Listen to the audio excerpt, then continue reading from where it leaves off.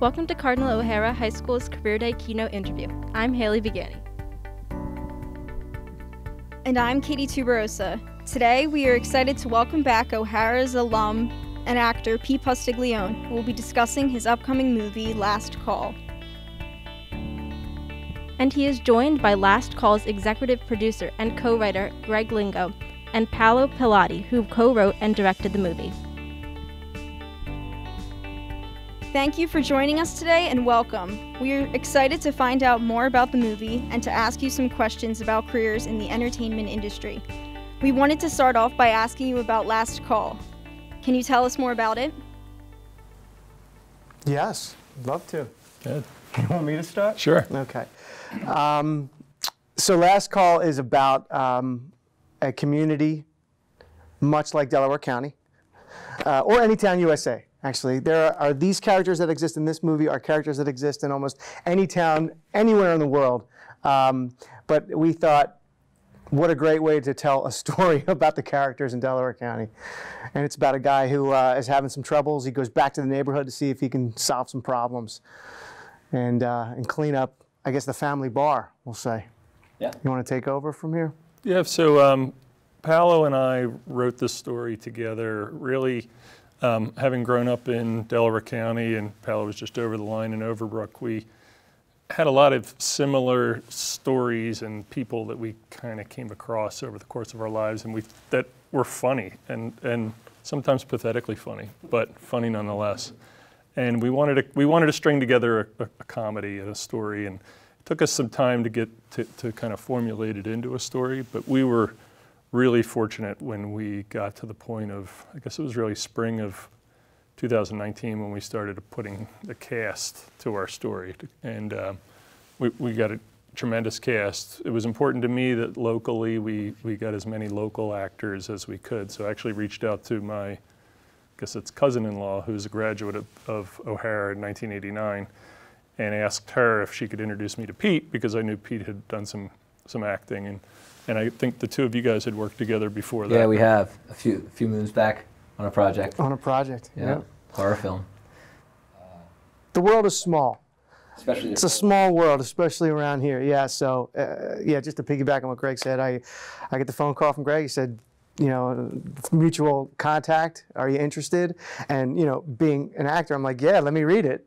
And of course, I'm asking for like, oh, I love this part. Yeah, he's like, yeah, Jeremy Piven's going to play that part. I'm like, oh, okay. How about this one? He's like, why don't you concentrate on the bartender? I was like, great, love to. You know, especially when you have an opportunity to work, it's hard enough to get into these movies. I've been doing this for almost 20 years, right? So it's hard enough to get in, and you go up against 60 people sometimes just for like a 5-line part. So it's hard enough to get in. So when an executive producer calls you and says, just do this, yeah, sure, no problem. And then the opportunity to work with those big names and just to work with folks that you know are in the neighborhood, because I like to build this community up and not have to worry about always going west for Hollywood, if that makes any sense to you guys. Like, I think that can exist here. I've always thought that.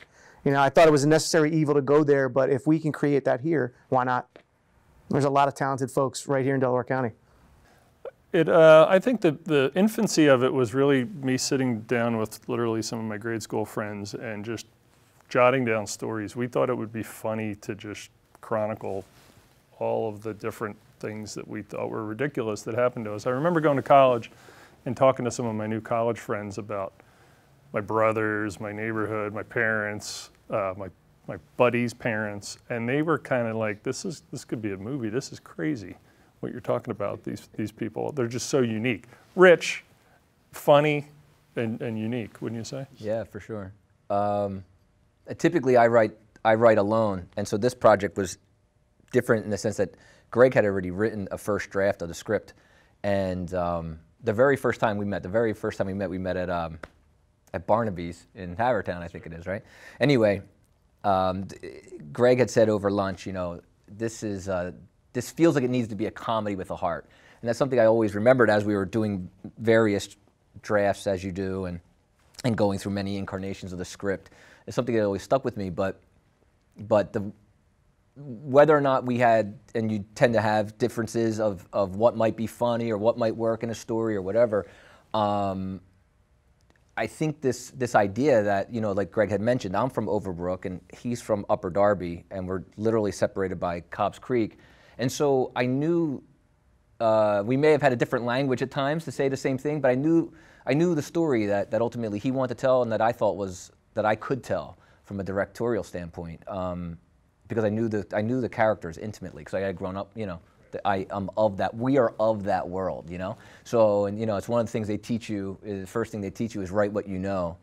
And I knew that world. So we could go, part of the, in a way, it made it harder because we had so many stories, there were so many, you know, so many potential characters, and this was an ensemble, and so, but it always, I think more than anything, the joy of it was like kind of rehashing a lot of those things and thinking about like, yeah, this guy was a bit of maybe a bit of a lunatic, but he had certain qualities you just don't find in the day-to-day world that are really noble in a lot of ways, you know.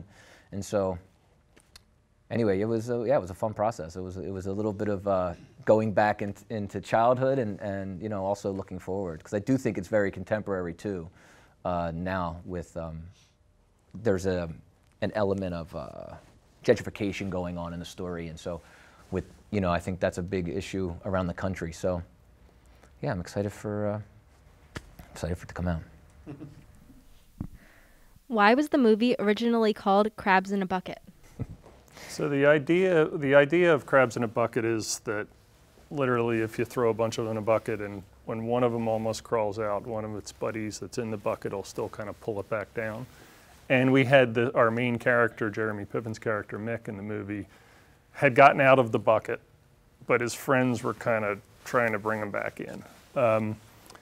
I think ultimately our distributor, IFC Films, was right that it's a little bit of a confusing name. You know, is it a National Geographic? Is it a commie? So for them, they kind of taught us, I think, you really got to get closer to 2 words, and it has to be a little more clear of what the intent is, so that if an audience, whether it's a foreign audience or somebody in the Midwest, they could kind of understand it quickly without having a lot of explanation. How is it shooting a movie about Delco but filming in New Jersey? Give that one to you. Again, there are a lot of towns that exist anywhere, whether it's Jersey, whether it's Pittsburgh, there are towns that exist that are similar to this one. So, you know, my day was in Bayonne. We shot in Bayonne at a bar that almost looked like any bar that you would walk into here. The neighborhood looked just the same. So that was an easy transition for not just myself, but for everyone who was there that day. And there were a lot of people, you know, on set that day. And then it doesn't really matter location-wise once all those people get together, because then the personalities kind of take over the location, and it's like their home. That's their home. They're just going to make it that way because that's the way a lot of these folks are. So, you know, I'm not foreign to being behind a bar. I've served some drinks before, you know, and I've done that job. But what was foreign was I had to play an Irish bartender. And my name is Pete Postiglione, and can you imagine the dichotomy there? So the irony was I played this Irish bartender, but I guess I did a good job. Yeah, man. Totally. Yeah. I think they would have, Paolo would have said early on, no, let's lose the accent. Let's do something else. But it worked, especially for this type of film. It just worked. Greg, since the movie is based on growing up in Upper Darby, what was challenging about bringing this script to life? I think the biggest challenge is that the story isn't really any specific story. It's not my story. It's not any story of one of the actors. It's really more themes. And taking this collection of stories and then working them into a theme that is translatable whatever city you're in or whatever town you're in throughout the United States. I think that was probably the biggest challenge, and really Paolo helped with taking the script that we had that was pretty rough and turning it into a traditional 3-act script and working a love interest into the story.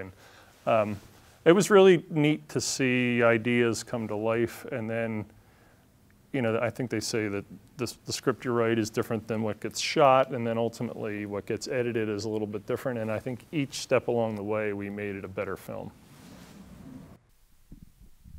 Paolo, as a director, what advice do you have for young adults as it relates to what directors look for in an actor?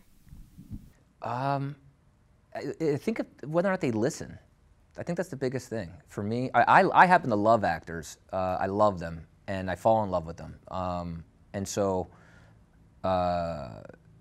you know, for me, I take Pete and I talked about this because he does some classes and stuff, and I've taken improv and classes to know. I think too many filmmakers, too many directors, don't. They get so caught up. There's so much going on, and it's very technical. And all of this time setting up lights, and then it's hurry up and at a take, and we got to move on to the next scene. I will give actors, I'll get my take, and I will always give actors another take, always. I don't, and I'll make time up somewhere else in the day, but I respect them enough they know if they've gotten it or if they want to try something a different way, and building that trust up is really important, but I think as far as actors, I think listening, getting out of their own head, listening to like their other, if they're playing a scene with someone else, just listening and kind of that back and forth, that volley, for me is the most important, because I think actors, just like everyone else, we tense up, and then if things feel a little rigid, or if you've never been on set, for example, with Bruce Dern, there might be a tendency to be a little bit starstruck, but just not out of character, and that's what you don't want. You don't want to see as a director. So, just reminding them that it's okay to, I'm not going to let them fall, because you're asking an actor to be very private in a public space, and that's not easy to do. And I think a lot of filmmakers lose sight of that because there's all this other stuff going on. And then I got to say to Jeremy, you just found out that something really bad happened to your family, and you've been really close to that. Like, it's not an easy place for people to get. It's easy for actors, but it's not easy for the layman to get to that emotional state. So understand that they could be very, very raw. And just kind of give them their space, but ultimately listen. For young actors, and you would probably be able to speak to that better than me, but I would say to listen, not worry about like what that next line is. That's great. Actually, 100%. Listening is a huge thing. May I? So I own an acting studio in Swarthmore, and that's one of the things that we constantly talk about. Like, everybody is so worried about what they're going to say, that they're not listening to what the other person says. It happens all the time, and at the highest levels. So if you're an active listener, you're going to be a better actor, period. That's what's great about improv in general, both in class form, but also on the day, on set, because it forces you to listen. And I had said to almost every single actor, but certainly the ones who had a tendency to improv, I don't care about that line so much as the intent of that line.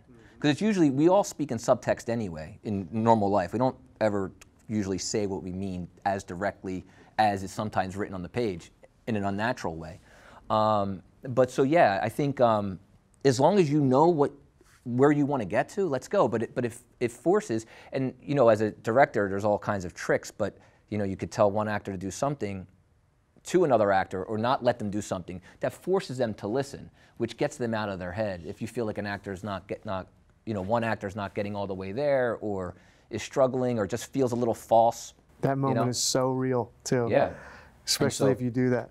And again, I can't say it enough how fortunate I was to have, Jeremy especially, and Taryn. They're just always on. And Jeremy's a red light player. He's meant for the prime time, and he's just always on. And so that made my job so much not easier in the sense that I had nothing to do, but easier. It's one less thing to worry about when you're worrying about a million things. And also then he's one of those guys. He's one of those players that raises the level of everyone else's performance, which is a blessing for a filmmaker, So. Since this interview will be shared with our entire student body on March 3rd's Career Day, What advice do you have to students thinking about careers in the entertainment industry? I would say for me, I'm going to kind of just careers in general. I think you got to aim high, and don't be distracted when someone tells you you can't. You're gonna hit a million speed bumps and roadblocks along the way, and you have a choice: do you turn around, do you go around it, or do you go through it? And I think it's important that you're a listener. I think it's important that you learn as much as you can with whatever career you choose, and then keep driving forward, and keep that end goal in mind. With regard to acting, what do you think? So I think the arts in general are important, especially now when people have been glued to their houses for so long. People are watching TV or watching movies as a way to escape, to sink into these characters that Paolo's writing about, that his ideas come from, that I'm trying to bring to life, as an actor. So I think the arts are extremely important. So to piggyback what Greg said, people are always going to tell you you can't. It'll always happen. Doesn't matter what you do. Somebody will say you can't do it, right? And it's up to you to determine, what your worth is, how successful you want to be, because the success should come from inside you. It shouldn't come from the project you just worked on or what other people are telling you about and how you're successful that way.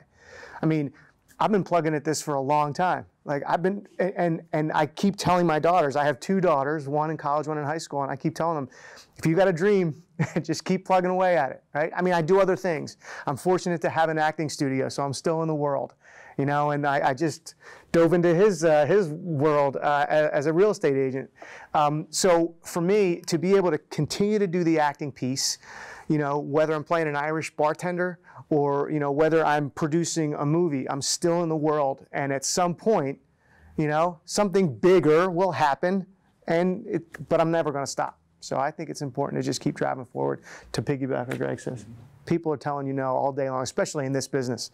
I mean, I don't know what the numbers are, and they may have changed from a directing standpoint, but you may go on 100 auditions before you get your first yes. That's what it was when I was coming up. And I spent 8 years as a professional actor just acting in and out of New York. Now, my ratio is a little better than that, but if you think about that, 100 no's before you get told yes, you get used to hearing no. You get used to people saying you can't do it, so it becomes easier that way. So I think that helped me probably to get me, resilient to, you won't be able to do that. Yeah, I would agree. There's a resiliency that you need to have in the arts for sure. I mean, there's a saying, and I'm a believer in this, that every no is one step closer to a yes. And that goes for acting, that goes for trying to line up financing, trying to line up actors for a project. I mean, you're always getting no. So that just doesn't bother me. But I think for, as it relates to the arts, I agree with you. I think the arts are essential. They're essential, especially in these days. I saw it during 9/11. I did concerts and similar to what Pete's saying, I was always in the arts. So I did concerts and theater and things like that in between films because they're hard to make films, feature films especially. And we had 2 shows, Thursday and Friday, or Wednesday and Thursday after 9/11 was on a Tuesday. And I watched people in a little small theater in Center City, and I watched people bawl and just cry and thank us for how bad they needed to just escape what was going on. And that was the moment. And at the time, I was, I don't know, in my early 20s, I guess. And it was, that really stuck with me. It was like, wow, it isn't just what I do. This stuff is important for everyone, not everyone gets to do it. So it is a privilege to be able to do it. But yeah, like these guys said, just stick with it. And now, I mean, so much different than when I was first starting out. Your phones are better than the quality of my first feature film, My first feature film wasn't HD. I mean, that's just true, so it's, in a way, there's no excuse. You just do it, But you got to love it. You really do have to love it, because you're going to get beat down. To give a little credit to this guy, he's never done 100%. A movie before. 100%. He wrote a bunch of ideas down that he has as a kid growing up with these, and he's like, I think we're going to make a movie. Yeah. So he just made a movie. He just did it. He did it. And that's a hard process. It's also about the people that you come across along the way. Of course. Meeting Paolo and then him introducing us to the producers that were able to find the locations that we talked about, that were able to assemble the cast. So it really, you know, you have an idea and you have to be willing to work with others. And especially in film. I mean, film is the ultimate team sport. It's the ultimate collaboration across the board.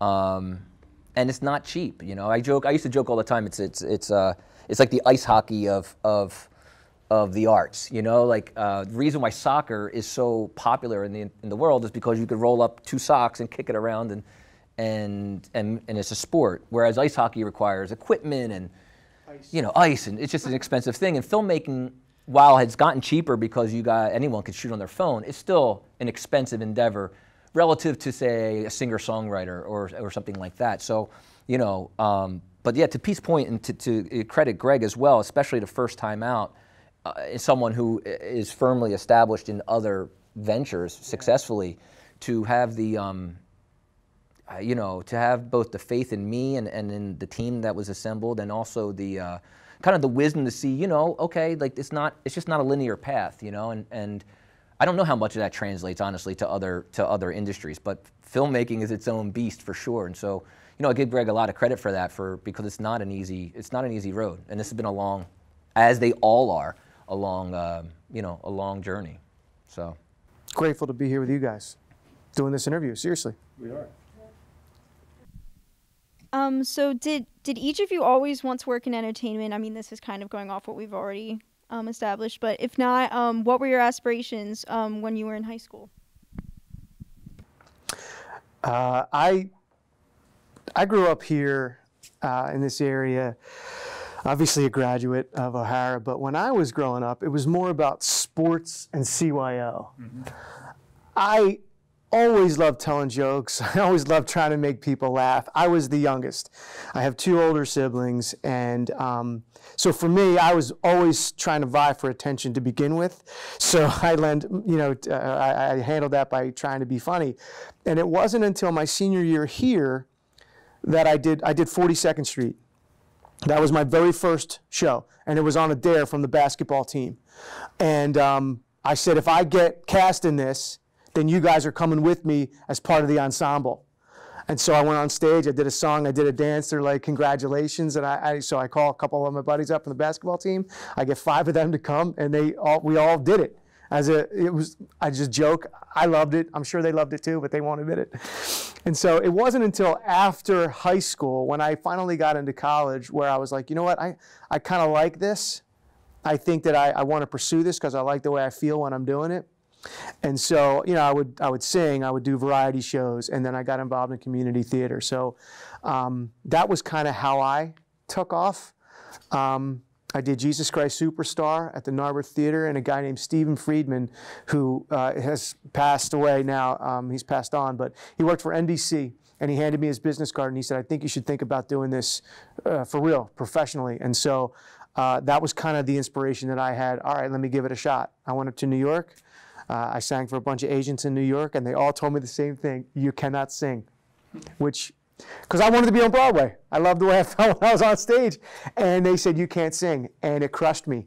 So I left New York, and I remember just saying, maybe this isn't right for me. Maybe this isn't. First time I heard no. First time I heard, you're no good at this.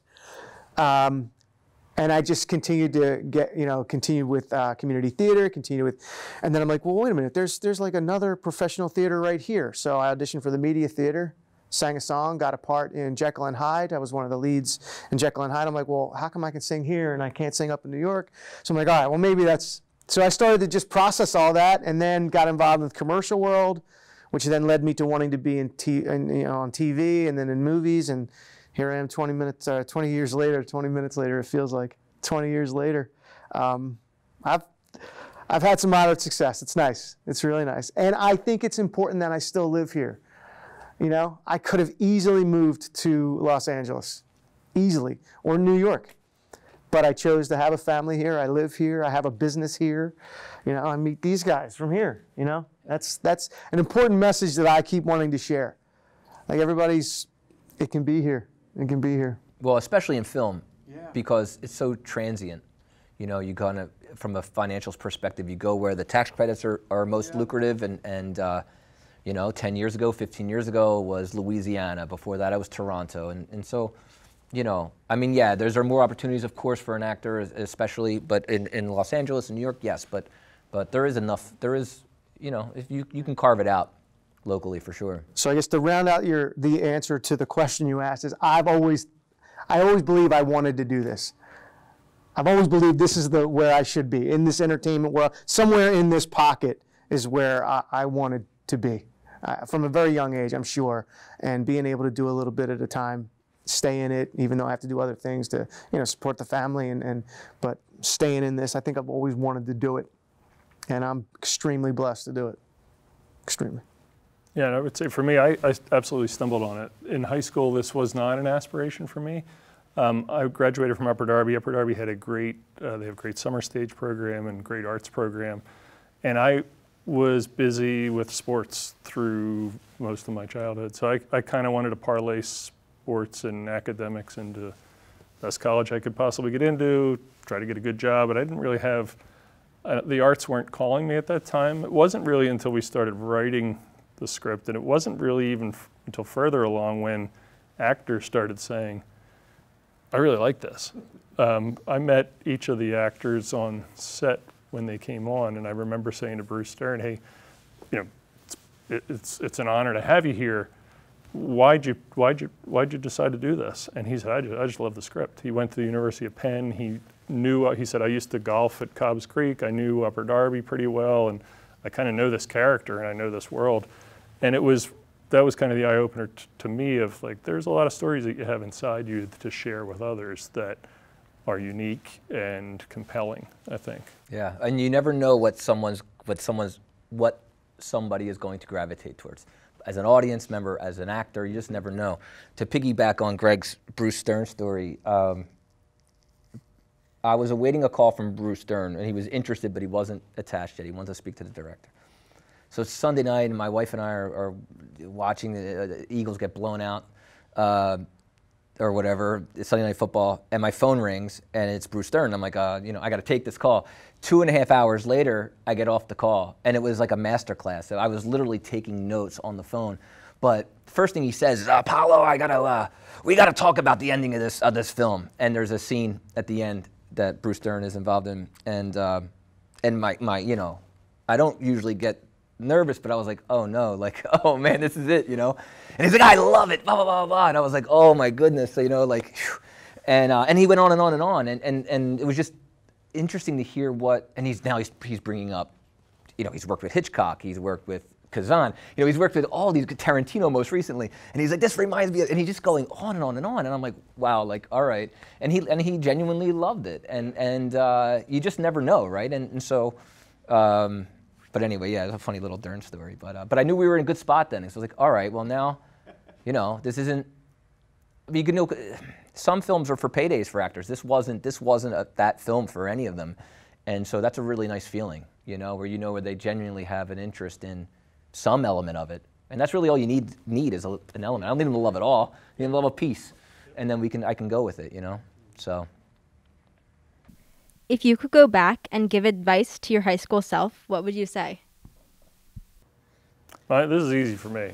It is that your friends are morons and that they will inevitably bring you down when there's a problem.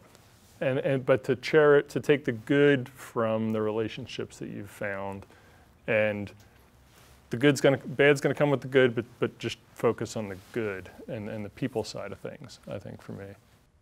Yeah. I think for me, it took me a long time to realize that the more you give, the more you get. And it's something that was kind of taught. I went to 12 years of Catholic school, you know, and that kind of thing. But I think someone who is very selfish with their time in general, always want more time to write, to create, to do this, and you have children, and you know, it was the first time it really hit me. And as an adult, I was like, oh, well, this isn't really just about me. My wife would say all the time, you know, the more you give, the more you receive. But I wish I, at your age, I wish I kind of fully understood that a little bit younger than as long as it took me to kind of really understand that you don't get until you give, you know. And the reward of giving is just as strong as receiving in a lot of ways. That right there, So, that's a great message. You know. I'd like to take that. I like that answer. Yeah, once you get out of the what am I getting in return, if you get out of that and you just give for the sake of giving, then you're getting stuff you never even thought about. It's just coming to you, because that's the way it works. And it does take a while to figure that out. I would tell my younger self, the thing that you're afraid of is the thing that you got to go at. That's what I would tell my younger self, because I think a lot of us are hindered by fear. We're stunted by fear. And like, high school stinks, let's face it. Like, trying to navigate high school, the way the world is right now, I'm sorry, that's harsh, but the truth is it's difficult. Social media, we didn't have any of that. Like, it's very difficult. And I have 2 daughters, so I know how hard it can be. So, you know, it's constantly in your face. I would say, go at the thing that you're afraid of. Just go at it, because you'll find out, oh, I'm more capable than I thought I was. I shouldn't have been afraid of that in the first place. You know, all right, let me do some other things that scare me. Yeah, I think it's important to remember as a high school student that the high school doesn't define you. You know, you have your whole life to kind of redefine yourself and be the person that you want to be. Yeah, for sure. I think about that now, like how everything is so, what happened on Friday is the biggest deal in the world, and something like, it just, none of it really matters as you get, you know, it becomes a different thing. It's the biggest deal in the world to you guys in the moment, you know, which is funny, because in film it's always talk about being in the moment, but really and it's important to be there when you're day to day, but yeah, everything's magnified in high school. It's really not that big of a deal. Anyway. It doesn't define you. That's really nice. It's true. It's so true. So true. Yeah, and the friendships you forge are important as well. Yeah. We are so grateful to Greg Lingo, Paolo Pilladi, and Pete Postiglione for joining us today to talk about their film, Last Call. Last Call will be released by IFC Films on March 19th. The comedy will be available through On Demand, iTunes, Amazon, and pay-per-view, as well as select theaters in Philadelphia, Los Angeles, New York, and Chicago.